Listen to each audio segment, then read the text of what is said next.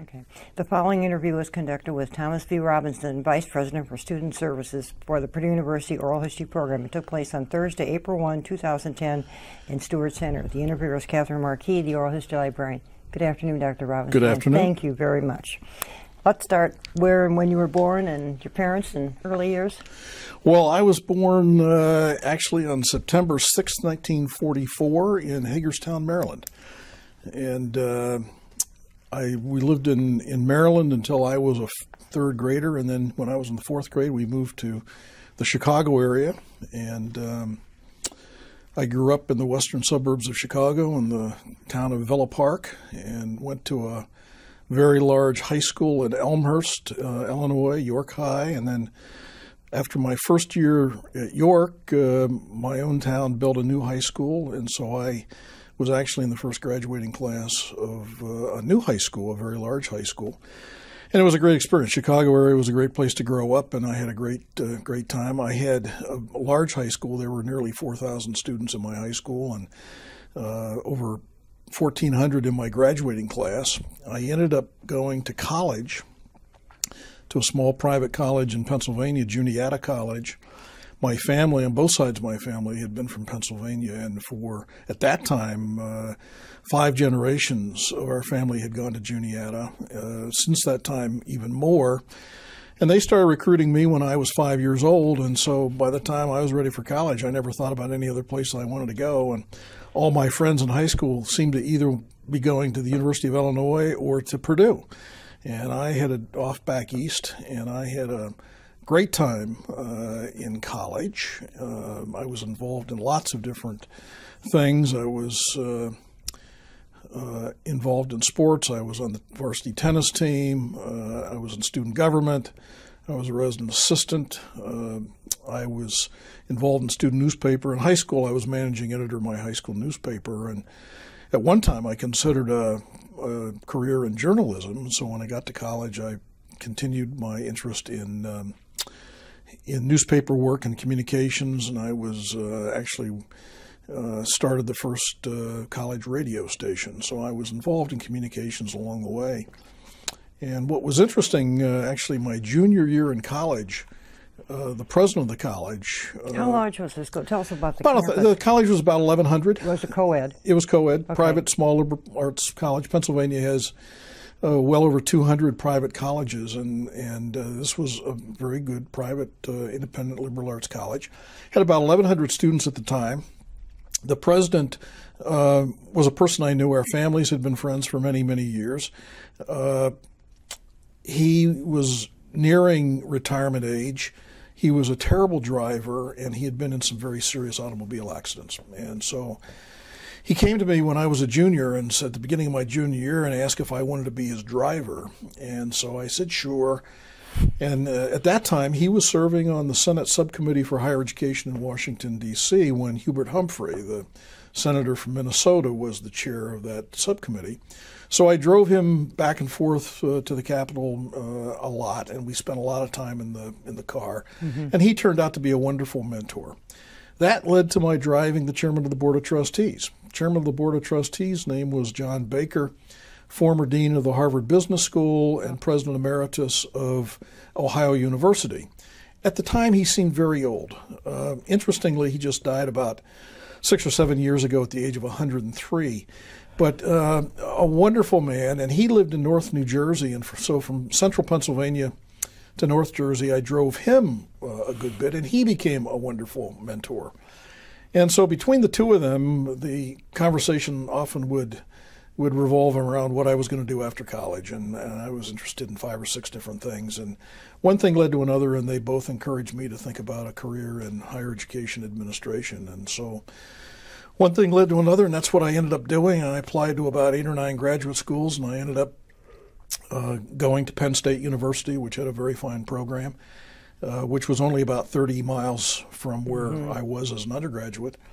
And so I did that, and I had a great experience at Penn State, was involved in lots of different things, worked for the university full-time while I was a graduate student in student affairs, and had great experience. And Penn State's way of personalizing a college education at that time was to have residential areas for students, and each area was like a mini college. So it had residence halls, its own student union, its own dining halls, a rec center, post office, that kind of thing. And I was in sort of a complex by itself. Yeah, it was. And so I was responsible for those, and I started out the smallest one, and by the time I was finishing my graduate work, I was responsible for the largest one. And by the time I was a third-year graduate student, I think I had a staff of about 48 or 50 people, and so it was a great experience. And while I was finishing my doctorate at Penn State, my alma mater, Juniata, was recruiting me to come back. By this time, the president that I had driven the car for had retired. Juniata had a new president. He was a Juniata alum. The previous president of Wittenberg University in Ohio had come, and he heard about me, and so he was recruiting me to come back as his assistant. And so I ended up doing that. I went back to my alma mater as assistant to the president. And that was a wonderful experience, and he ended up turning out to be a wonderful mentor for That's me. What you need. Yeah. So I had great mentors along the way. And at the time, I was a young guy. I was right out of graduate school as a 25-year-old. I was wearing about 5 different hats. I was doing lots of different jobs, and I thought, boy, the college has really taken advantage of me. But in retrospect, it could not have been a better learning experience, because I learned very early on a lot of things that have stuck with me all through the years, and it could not have been a better learning experience. One thing led to another, and after several years of doing that, the dean of students at the college ended up resigning to take a presidency at another institution in the middle of the year, and so the president asked if I would take the job, and I said, no, I really didn't want to do that. I had worked at Penn State during the free speech movement, during the unrest of the 1960s, and really wasn't interested in necessarily going into student affairs. And he finally said, what were some of your duties for the assistant to the president? I ran the president's office. He was Okay. away a lot. Okay. I did 95% of his correspondence. I was the interface with constituent groups, with key administrative staff on the campus. He and I would meet every Saturday morning to go over all the things that I had done during the week, and I would show him all the letters that he had sent. And I always signed his name. I never signed my own. And after a couple of years, he finally said to me one Saturday morning, he said, I think I better watch my checkbook. He had a very interesting signature, but I had it down pat. And it was a great experience. I learned all kinds of things. And actually... And you interacted with a lot of key people. Well, I did. And one of the things that new presidents often do is reshape the administrative staff and structure. And so early on, I was involved as, in fact, one of the first tasks I had, this was back in the late 1960s, there were economic issues that were especially hitting small colleges in a very hard way. And so one of my first tasks was to figure out how the college would save $300,000 to $500,000 in a very short period of time. And that was a new experience for me, but it was a great learning experience. At one point then, I was responsible for alumni affairs. At another point, I was the chief development officer. At another point, I was the chief academic officer. I was involved in institutional research and planning. So all of these things really were of enormous benefit to me, particularly in retrospect. Over your career time. As I think back on my career, and so I could not have had a better experience. Well, I ended up taking the job as assistant, as dean of students, and I continued as assistant during that time to get through the academic year. And the college did a search, a national search, and one thing led to another, and arms were twisted, and I finally accepted a permanent appointment, and that's how I really got into student affairs on a permanent basis. And I've had a great career. I've been now a dean or vice president at 7 universities, and As a matter of fact, at Purdue, this year I'm completing my 12th year at Purdue, but I'm also completing my 48th consecutive year on a college campus. And it's been a fabulous experience. I wouldn't trade anything for the experience. I know the most recent one was at Amherst, UMass, but what were some of the other schools that you were? Yeah, well, I came to Purdue from, I was Vice Chancellor for Student Affairs at the University of Massachusetts Amherst, and before that I was Vice President at Cal Poly University Pomona in California. And before that I was Vice President for Student Affairs, actually for Student and University Relations at Montana State University in Bozeman, Montana. And before that I was Dean of Students at New England College in New Haven, Connecticut. And before that I was Dean of Students at New England College in Henniker, New Hampshire, and also Arundel, Sussex, England. We had two campuses. We had an international campus as well as an American, and I was dean of both campuses. So those were days before the computer, before a lot of the technology we have now, and either you did things by telex, by telephone, or airplane. And so I commuted back and forth a great deal to England. Was that where the other campus was, in England? It was in England. It was in southern England, in Arundel and Sussex. So I've had a great time. Every institution has been different. They've been large, small, public, private, rural, urban. Purdue is my fourth land-grant university. In the more recent years, I've been associated and have been serving land-grant universities, so I've been very much involved in public higher education, and I've enjoyed it immensely. And over the years, I've had great experience with fabulous students, wonderful colleagues, great faculty, and I wouldn't trade anything. So, what were some of the other schools? That you have as many units, or did it vary with the institution? You've got quite a few reporting to you now. I do. Every university is different. When I was at the University of Massachusetts, I actually had 34 departments reporting to me. Wow. I had a full range of things that would typically be in a student affairs portfolio, including all the residential life. I had public safety, the fire department, the police department, environmental health and safety, employee assistant program. I had a lot of things that typically aren't included. At Cal Poly, I had a variety of things too, and every place has been a little bit different. When I was at Montana State, I started out with a very standard student affairs portfolio, but every time I turned around, the president was giving me more things to do. And before it was all said and done, I was responsible for intercollegiate athletics, for the Alumni Association, for state relations, for university relations, for development.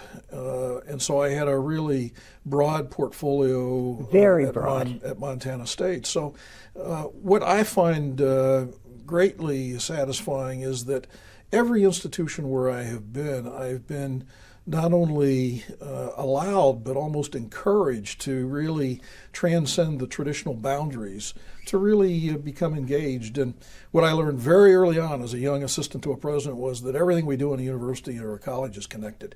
One way or another, it's very difficult to make a decision in one area of the institution that doesn't have an impact somewhere else. And so something that's been very important to me over the years is the fact that collaboration, partnering, cooperation is absolutely essential. And as a matter of fact, now that we're in the 21st century, I think the university of the 21st century has to even be more connected than ever before, and therefore the kind of collaboration and partnership is just absolutely essential. Good point. Excellent. Right. Let's talk a little bit about, now, I thought I'd ask you about your orientation. I thought this was kind of good. You came about the same time the Boiler Gold Rush. Well, you made a comment, was in process. I'm the new person too, right? It was great. Well, I did. Actually, Boiler Gold Rush was very, very in its infant stages as we know it now. Several years prior to that, Purdue had an orientation program for new students, and it was called Corn Camp. Right, because I know people, we were involved in that. The library helped out a little bit with the program. You can imagine that there wasn't a lot of interest in Corn Camp, and there wasn't very high participation in Corn Camp. So it was reformulated, and when I got here, we tinkered with it some more, and we did some things. In those very early days of Boiler Gold Rush, we actually had a cap on the number of participants that we could do. This was a partnership with between Student Affairs, Student Services, and University Residences, Housing and Food Service. Other departments subsequently got more and more involved.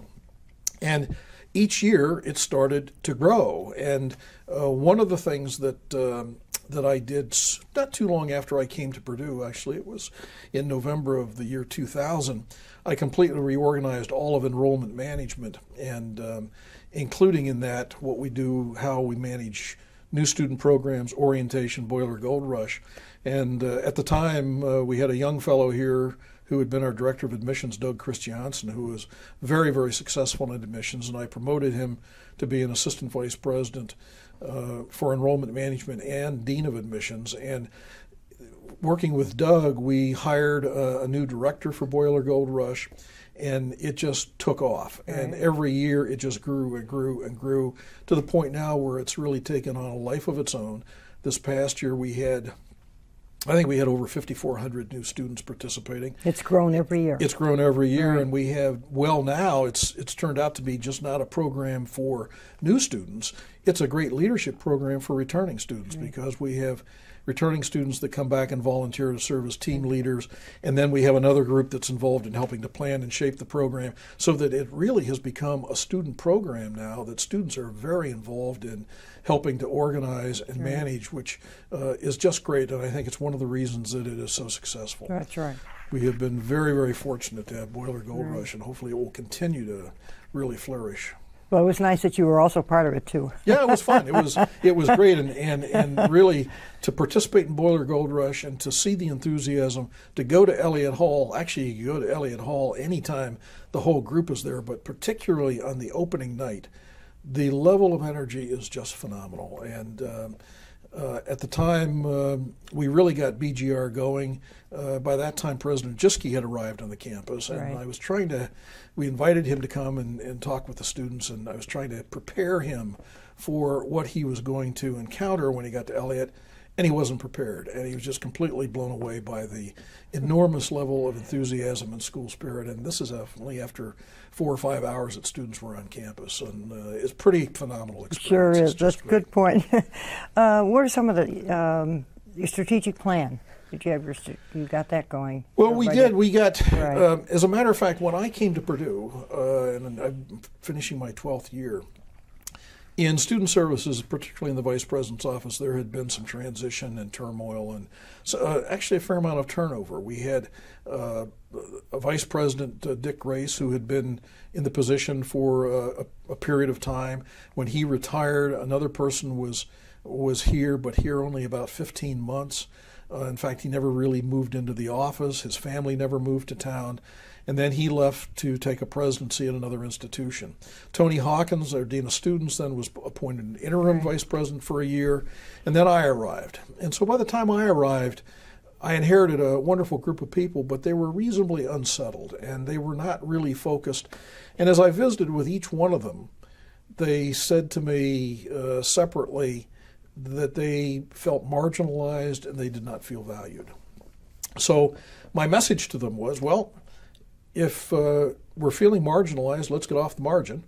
And if we don't feel valued, let's not worry about what other people think now. Let's worry about how we serve our students, how we do our jobs, how we connect with our colleagues, how we can support the academic mission of the institution, and I think that will ultimately take care of itself. So one of the things I did, I quickly learned that my department heads, they knew each other, but they didn't really know each other. And so one of the things that I had done when I was at the University of Massachusetts, I was heavily involved in the continuous quality movement, and I had hired a consultant from Oregon to come and work with us at UMass, and I partnered with another vice president, and we trained, several thousand staff. And we made significant progress, and you have to understand that UMass is a very different kind of place than Purdue. In fact, from a quality of life point of view and from a campus climate point of view, it's probably the other end of the continuum. It's a very activist-oriented campus, and we had lots of issues constantly. Well, we made a lot of progress, and so I thought, gosh, if we can make that kind of progress at UMass, I wonder what we could do at Purdue. So I invited my consultant. Her name's Joni DeMott, lives in Oregon. She works with not only higher education, but large business and industry. The U.S. Navy has been very successful as a facilitator and as a real expert in continuous quality, but also facilitating workshops. And I brought her in, and she spent a couple days on campus just mingling and learning to know my staff. And then I brought her back, and I told my department heads that I wanted to have a 2-day retreat.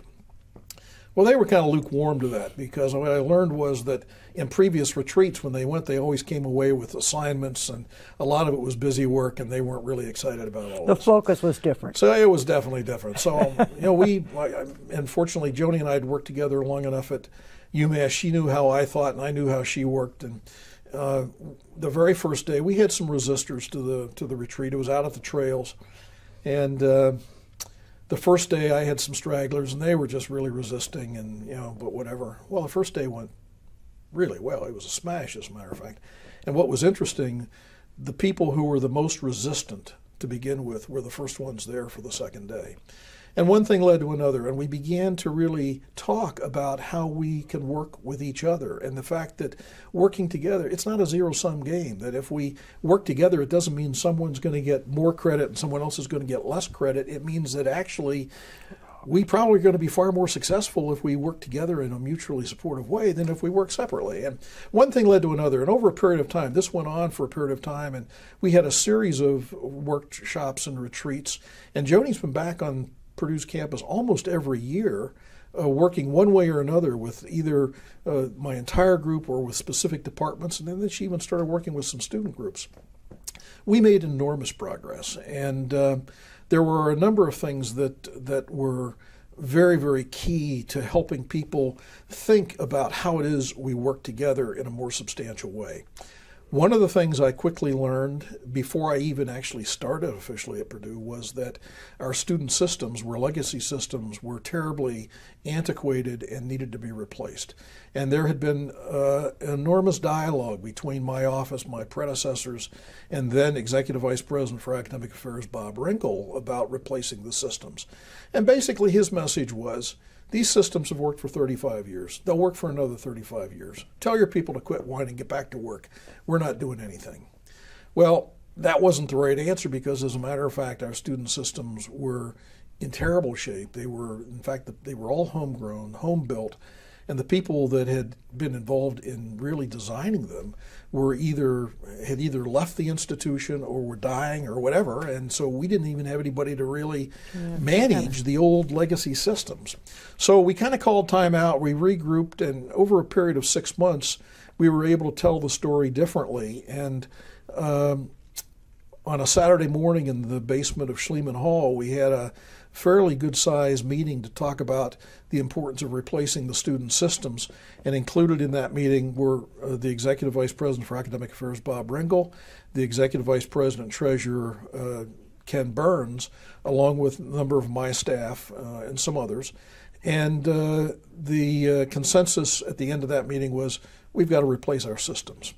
Because, and it was an institutional obligation. Earlier, I had been told, well, this is your problem. Your people manage this, so it's your problem. And if you want to change it, then you're going to have to figure out a way to pay for it. Well, my staff, many of them were stewards and still are stewards of the systems, but we don't own the systems. Mm-hmm. And these are systems that literally touch every person, every department on the campus that makes the university function. So we were able to tell that story differently. Unfortunately, and this goes back to about 1999, the university had some bad experience buying canned software. And so at that time, the judgment was Purdue can always do it better, so we're not buying anything, we're going to make our own. That led to the decision to build our own and replace our own student systems, which led to a software enterprise that we called TRAX, T-R-A-X. Mm-hmm. And we made enormous progress in terms of the software, in terms of moving that forward. But frankly, I used that whole process as a way to really build cooperation and collaboration among my staff, because frankly, replacing that software had to be a collaborative effort. It could not be just one department, one area. It was something that everyone was engaged in. And we had a highly participatory group that was involved in the replacement of that whole system. We made a lot of progress. We moved forward. One thing led to another. It was at that time, early on, we had separate information technology areas on the campus. It was before ITAP was created. One thing led to another, and soon after ITAP was created and the university hired Jim Bottom to be the first vice president for information technology, the decision was made to stop production of the track system, start over, do something else, and rethink the whole thing. Well, that ended up happening, and that's what led ultimately, about 3 years later, to the initiation of the One Purdue system to replace all of our software, not just student systems, but financial, HR, and ultimately development as well. And so that's been going on. But in those early days with the software, that was a great opportunity to really bring people together, because it was a way to think about change management, doing our work differently. How can we more effectively serve students, but how can we more effectively serve colleagues and other departments? And it was, while some would characterize it as not a very successful enterprise, truth was we were ahead of schedule, we were under budget, and we were making enormous progress. And I think it's unfortunate that the program was scrapped. But in any event, it was, from my point of view, a great success in terms of using it as a tool to build teamwork among people who were presumably here to really support students and help them be successful. Right. Good point. You're right. Let's talk a couple of things about, one is that the Student Access Transition Success Programs. Make a comment on that. Sure. Well, one of the things that we did when I reorganized enrollment management, and Doug Christiansen really was the person to oversee that area, we really thought about how best to organize all of enrollment management. And so that area started out much smaller, and it ultimately morphed into what it is today and what you just described. It was primarily early on just new student programs, Boiler Gold Rush, the kinds of orientation things that we did, and it was pretty successful. Well, it became clear that as we got into working with special populations and doing early outreach, the President Jischke started a new program for disadvantaged students who had hardships, and one way or another we were providing not only support for them once they were coming to the institution, we provided support after they got here. And we began to really rethink and retool programs that were important. This was kind of on the heels of what previously had been included under the Lilly retention initiatives, which had previously been on the campus. And so we were keeping a number of those things in place. Drew Koch, who was instrumental in really managing a lot of the Lilly retention initiatives, ultimately was brought over and really became a part of Doug's organization, and actually was a part of a unit that ultimately came what we now call SATS. Right. And when we had some departures and a change of personnel, actually Doug appointed Drew to be the director of that area, and that has now become a very important area, dealing with not only our new student programs, our Boiler Gold Rush, but all of our learning communities, the kind of learning centers that we have to provide learning support to special populations on the campus, working with 21st century scholars in the state of Indiana, really reaching out and augmenting the kind of work that happens all over the campus in terms of early outreach. And so that has been a very, very successful program. All right, good. Another one was the that Student Services Technology and Assessment. Well, yeah, I had a unit. I have a unit now in student services that really has been involved in a lot of information technology, providing support to desktops, but also really providing a tremendous interface with now ITAP, working with departments with special needs with software that is particular to a particular discipline or area. And Lee Gordon, who had previously been involved in the technology side, I promoted, and he's now oversees assessment and technology for student services. The technology piece has gone very, very well. There's a very high regard and response from our customers in terms of customer service. So the support that we get for our desktops and for all of our hardware is very good. Lee has a special talent because he's also very familiar with software. So we've been also able to advise and work with department heads as they are getting software that's particular to their particular area.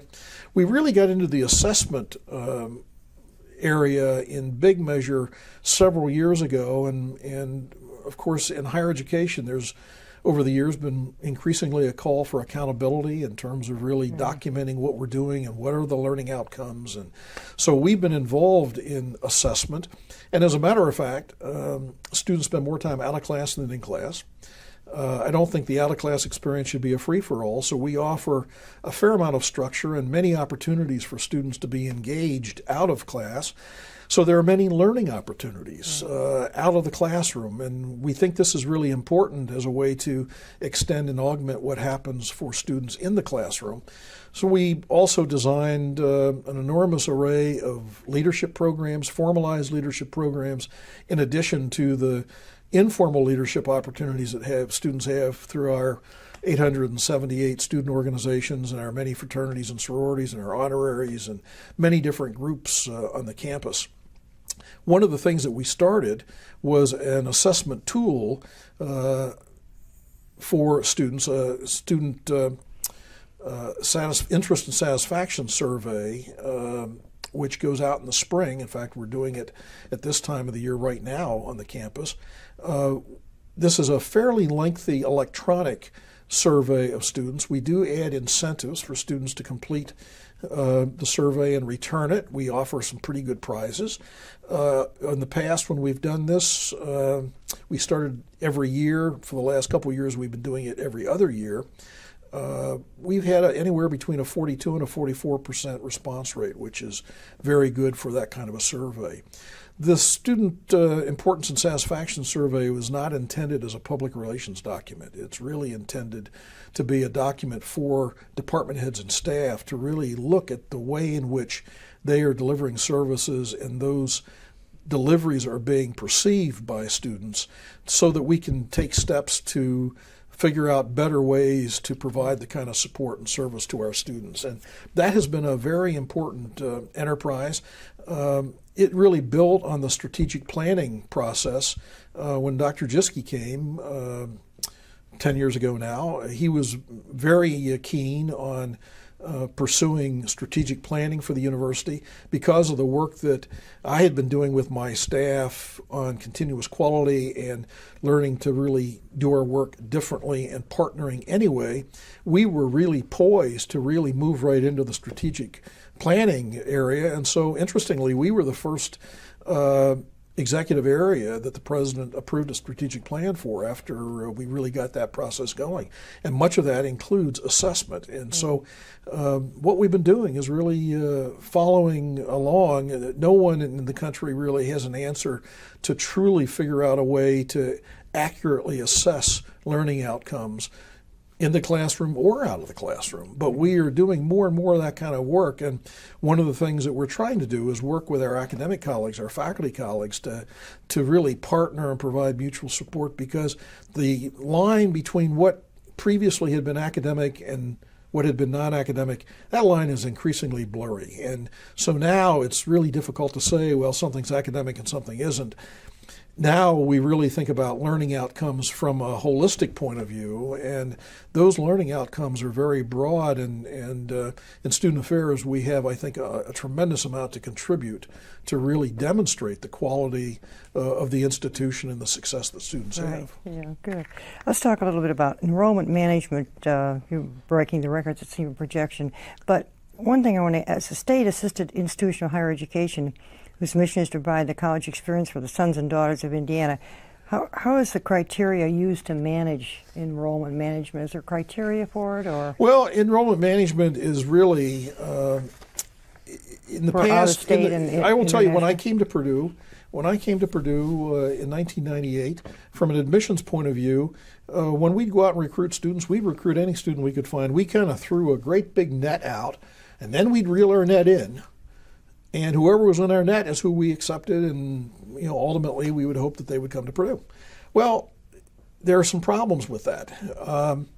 We have programs at Purdue, certainly, and engineering is a good example, which represents a cyclical field in the workforce. And when what we don't want in universities is to have enrollment to fluctuate. So we want to have stability.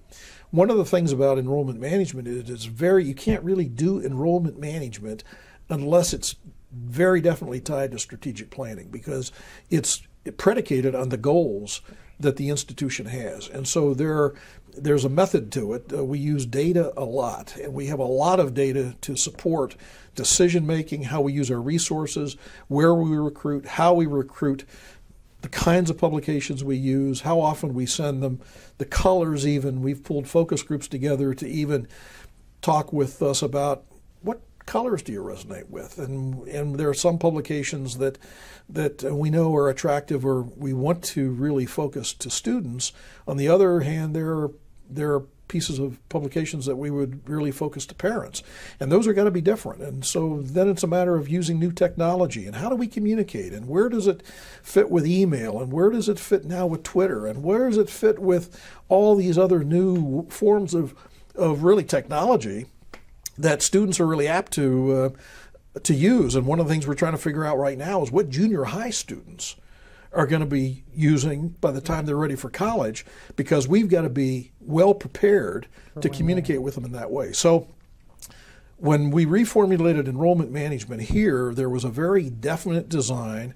It was predicated on our strategic plan. There were very definite goals from an enrollment point of view, from a diversity point of view, from an academic quality point of view, from a financial point of view. There are a whole variety of measures. And I'm pleased to say that we really found a wonderful niche. And we've had for the last decade, really the last 11 years, we've hit every goal that we had almost absolutely in going in a positive direction. That's not to say that we can't always strive to do better, sure. But in terms of meeting the fundamental goals, it's been very important, because one of the things we find is that as we're interested in getting a much higher quality student, let's say with a higher academic profile coming in, it also means that we may have a conflicting or a problem with a goal toward diversity. Unfortunately, in the state of Indiana, the number of underrepresented students are not that great. And so for Purdue to compete for the very top students, the numbers just are not there. And it means that we have competing or conflicting goals that we really have to manage. And so we had set up a mechanism to really think about how it was that we wanted to achieve this. Let me just tell you a very quick story how a lot of this evolved. One day, my registrar, who is now a vice president at the University of Kansas, handed me a sheet of paper, and I looked at it, and it was the chart with Indiana birth rates for the next 20 years. And I said to Marley, so what is this? And she told me, what's the birth rate chart? I said, why are you giving this to me? She said, well, I gave a copy of that to budget and fiscal planning, and so I thought I better give you a copy of it. I said, okay. So I kind of looked at it, and I didn't really think much about it, put it on my desk. A couple of weeks later, my chief business officer for student services came back from a meeting with her colleagues, and the message was, what is student services going to do when we have a dip of enrollment in 3 years? Because we're going to lose some revenue when we have a dip in enrollment. And I said to my budget person, but we're not going to have a dip in enrollment. I'm working with the director of admissions to really think about things that we do intentionally to stabilize enrollments, and I used engineering as an example. At that time, we were looking at the Lilly retention programs as a way to increase the retention rate on campus. So here we are stabilizing entering freshmen, hoping to increase retention. I said, we're not going to have a dip of enrollment. I said, where does this come from? Well, then it started to click in my head, and I went back to the Indiana birth rate chart. So I got my director of admissions and my registrar together with me, and we sat down and talked. And what was interesting to me was it was quite clear that the two of them didn't talk. They didn't really communicate. They didn't really work together on a lot of these issues, even though they both had different sides of the enrollment picture. And so one thing led to another, and I decided I would go see my friend Ken Burns, the executive vice president and treasurer. And I can remember it was late in the afternoon on a Thursday, about 5 o'clock, and I went over to his office in Hovde Hall, and he had just come back from the president's office, and interestingly, he had that piece of paper in his hand. And I said, "That's why I'm here." And he said, "You don't understand. We like to budget conservatively at Purdue." And I said, "Well, you can budget as conservatively as you would like, but wouldn't you like to use real data? That doesn't mean anything. It has nothing to do with our enrollment. As a matter of fact, because we're working to stabilize incoming student enrollment, whatever your birth rate is, it doesn't matter because we're doing things intentionally to mitigate against that. And besides, look at the number of students we're getting as non-residents coming from contiguous states, and those contiguous states are not having a decline in the birth rate. So this doesn't make sense. If you want data, I can show you some real data that would help you think more carefully about the budget and how you might want to budget." And he kind of looked at me. So one thing led to another.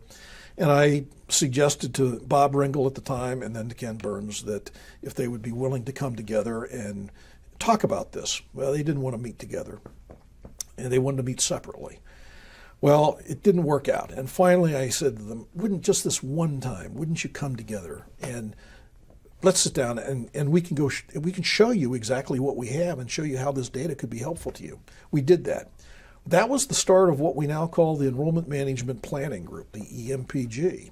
And what it was we started very small, but then we continued to add anybody who had anything to do with enrollment came and participated in that meeting. And it was certainly the provost, the executive vice president treasurer, the vice president for business services, the director of budget and fiscal planning, the director of admissions, the registrar, the vice president for housing and food service, director of financial aid. Anybody that had anything to do with any of these things were invited. And we had a meeting after that first one, and I can remember a couple people said, "Well, gee, this is really interesting. Wow, we can see exactly where you are. In a couple weeks, you might even have more information that would be even more definitive about what's coming." I said, "Yes, that's true." "Well, could we meet in 2 more weeks?" "Well, of course." So we did. Well, we started meeting in a succession, and one day I get a call from Steve Bering, who was president at the time, and he said, "I hear about these meetings that you're having." He said, "I'd like to come to the next one." I said, "Great." So the president came, and it was a great opportunity to sit down and talk about issues related to recruiting students and retaining students, because there are a lot of misperceptions out there in terms of what goes into all of this, how much work it really takes. It's not just by chance, and it was a great opportunity to really help colleagues understand what it is that we're doing, why we're doing it, and as I say, that then became kind of institutionalized, and we really created a niche for Purdue that has been very, very successful over the last decade. And so it's been a very important element in enrollment management. Increasingly for every university in the country now has taken on a level of importance because more and more, even large universities like Purdue, are tuition revenue dependent. We used to be dependent on state revenue. Well, not anymore. I mean, now our tuition and fee revenue far exceeds what we get from the state of Indiana. Yeah, so good. The stakes are high. It's been very important, and it's been really interesting to watch all of this progress. Right. Yeah. The infrastructure? I want to talk a little bit about that. The recreational sports center. That's on the boards now. We've got in student services, we've got a number of capital projects that are very important. The Rec Sports Center is one of those. People may not know that Purdue was the first university in the country to build a building specifically for recreational sports back in the 1950s. We kind of led the way in recreational sports. We have a long history in recreational sports. Soon after I came to Purdue, we built and opened the Aquatic Center, the Boilermaker Aquatic Center, and that's at one end of the building. It's a state-of-the-art facility. And then in about 2001 perhaps, I secured a $1 million gift from a donor in California, an alumnus, and we renovated and built a new fitness center in the basement of the Rec Sports Center. Is that the Ishmael Center? No, it's called the Colby Fitness Center. Oh, okay. The Ishmael Center is in Lambert. Oh, okay. And so the Colby Center was opened, and unfortunately we outgrew it the first week we opened it. So here we have state-of-the-art facilities, a small fitness center, a fabulous aquatic center, and in between a building that kind of looks like the 1950s. It kind of feels like the 1950s. It's terribly antiquated. A couple times we've added on a gym or whatever, but it really didn't meet the needs of our students. Recreational sports at Purdue is very important. We have over 1 million student visitors to the Rec Sports Center a year. And this is very important because this is a great destination spot for our students to go and have fun, work off energy, get good exercise, lots of different kinds of activities through group sports, individual sports, fitness, dance, all kinds of aerobics, all kinds of things. If we don't have that kind of a facility to meet the student needs, students will work off their energy, but it will be in ways that we would not like to see. And so I'm very interested in having a good rec sports center. Well, rec sports has been an issue for our students for the last number of years, and this has been their #1 issue to improve it. I hired a new director of recreational sports about 4 years ago, Howard Taylor. When Howard came to Purdue, in that very first year, we commissioned a firm to come and do a major assessment of our indoor facilities and outdoor facilities. Based on the assessment that was made and the recommendations that came out of that consultancy, we had some options.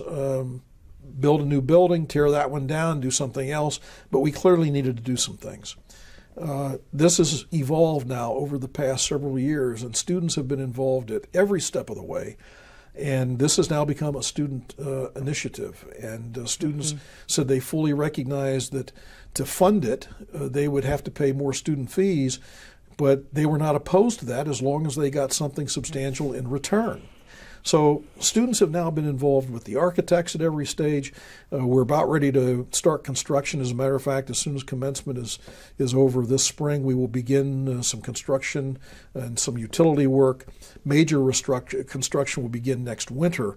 But this is going to be a phenomenal facility that will more than double the space. It's a $98 million project. It is going to be phenomenal for the entire community, not just students. It will be very important to faculty and staff as well, but we're very proud of that capital project.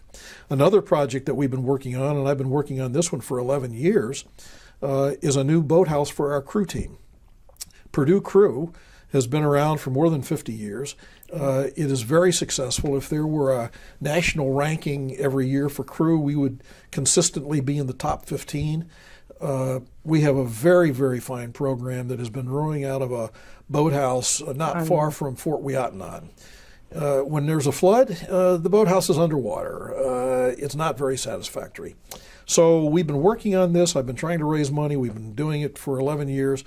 We now have a boathouse that is about 2 weeks away from being completed, and it's down on Wabash Landing. This is a collaboration with the city of West Lafayette. The city has purchased the property.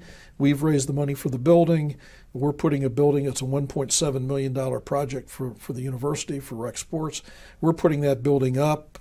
It will have a number of bays for our crew team and a fitness area, a lobby area, a lounge area for guests. It'll be a great facility. It's a wonderful facility. It will also have a community bay for the people of West Lafayette, so that we hope to encourage community rowing, high schools to get involved, community rowing of one sort or another. And so I'm quite proud of that project, and that one will be finished by April 15th. Another project that we'd worked on for a period of time was a new drill field for our university band, the All-American Marching Band. They used to practice out on the gold fields by the intramural fields, and they would slog through mud and wet. It didn't matter what the conditions were. Right, and in the process, we would have a lot of twisted ankles, and it wasn't very satisfactory. And one thing led to another, and through the generosity of several very fine band alums, we were able to build a new drill field just adjacent to the rec sport, to the aquatic center actually, and that's been operating. We had that fully operational this past band season, and that's worked really well. So that's a great one. Another wonderful capital project that we're working on that I'm hoping to finish within the next several months, the funding for, is a new building for Purdue musical organizations. PMO is perhaps the best group of student ambassadors that we have at Purdue. The quality of music is just phenomenal. The way in which our Purduettes and the Glee Club connect with our alumni and friends is just phenomenal. We've got other ensembles as well that are just doing really well. And we have a very, very generous Purdue alum who is the lead donor for that building. And our hope is that we will be able to complete the fundraising for that building within the next couple months, get it started, and that building will be located in the corner of Grant and Northwestern. So it will have a very prominent spot just across from Noy Hall. And there's a fraternity house in that corner. It's kind of a triangular lot at this point. That will be raised. We'll build a new building. And for people coming into West Lafayette from across the bridge, PMO building is probably going to be one of the first things they see when they come. It's going to be a phenomenal facility for them. So we look forward to that. And then there's one other project that I'm working on, and that is in conjunction with President Cordova. And this is a project that comes out of the strategic plan, New Synergies. The president had talked about a student hub, an opportunity to bring student services and different kinds of functions together in one place. She asked me to start meeting with a group of students to talk about that kind of a project and the focus. It was included in the Tiger Team report on student success, and then that led to the the strategic plan itself, New Synergies. It's included in that, and I have been working for this entire academic year with a group of student leaders to refine that focus. The students have now written a white paper.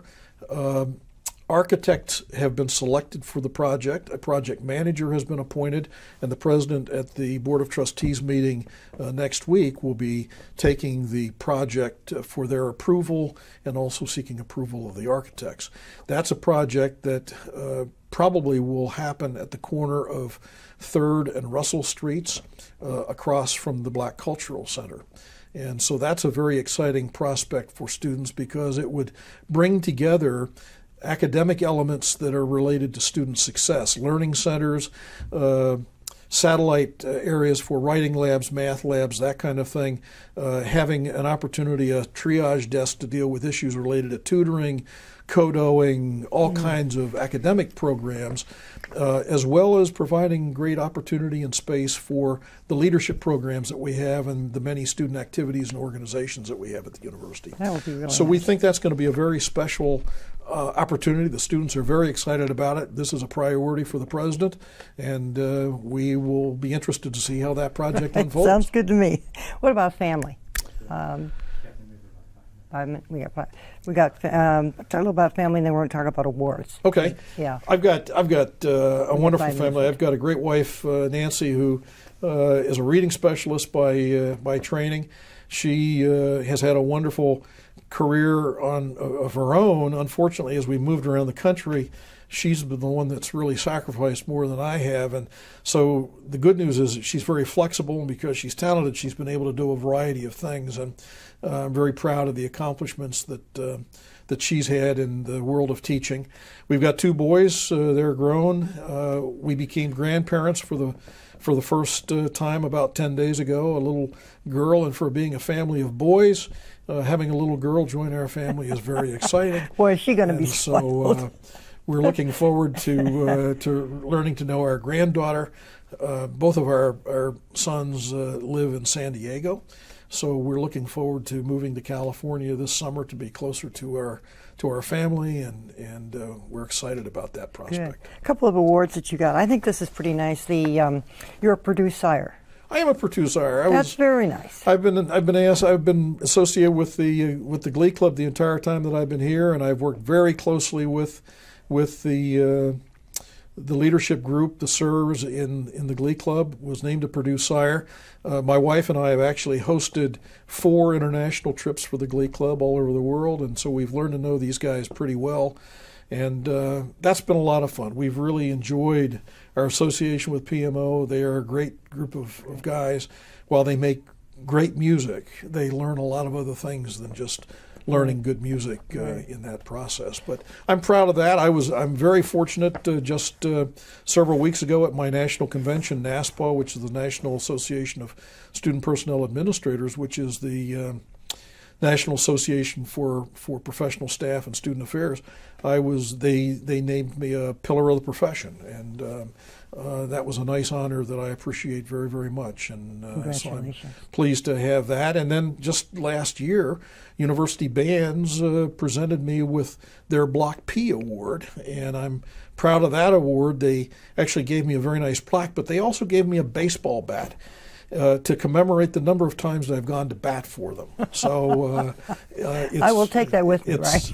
It's been really fun. Yeah. So I've really had great opportunities at Purdue, and I've been inducted into a number of honoraries, and it's been a lot of fun. I'll leave it in for closing for you. I know you've said you're going to California, but anything that I forgot to ask? No, I've had a great time. Purdue is a wonderful university. This is just a great university, and it's been a real privilege to serve Purdue. I work with wonderful students. I wouldn't trade our student body for anybody. I've got the greatest staff in the world. I have absolutely fabulous department heads, and a staff that is very committed to supporting students and help them be successful. And then to be in an academic environment where we have a world-class faculty has just been a wonderful experience. We have great support for the kind of experiences that students have, and of course our primary goal is to really give students the very best experience that they can have while they're at Purdue, because if they have a great experience now, hopefully they're going to be a part of the Purdue family for the rest of their lives. Very good. Thank you very much, Dr. Robinson. I appreciate that. Very good.